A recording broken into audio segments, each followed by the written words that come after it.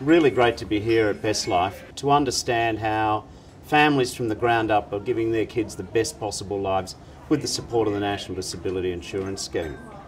Today I've heard an exciting proposal of making sure that kids with a disability are supported in their school years to learn some of the skills of independent living, and it's pretty fantastic to see it, and fingers crossed that the Queensland budget can deliver some further support to Helena's house where we can train kids and train their support workers in the skills of encouraging young Australians to have a more independent life.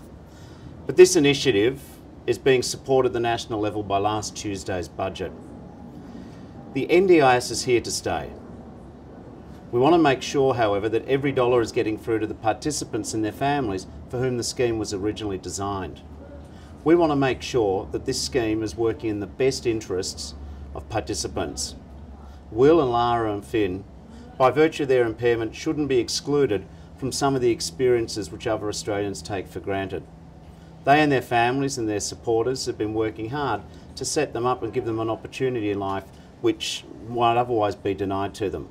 The federal government's investing $732 million to make sure that the administration of the National Disability Insurance Scheme delivers on the promise of a better scheme for participants. We're optimistic that if we have a better participant experience, then what will happen is that it'll help moderate some of the cost growth in the scheme, but through the lens of the best interests of the participant. So some really exciting work being done here on the ground, a message we'll carry back to Canberra as we travel around Australia. Impairment is a fact of life. It can happen at birth, it can happen in the blink of an eye on a country road, it can happen through the onset of ageing. But it shouldn't define a person's opportunities in this lucky country.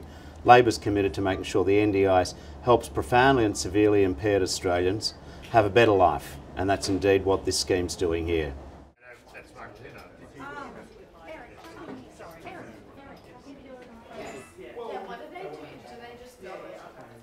Here, buddy.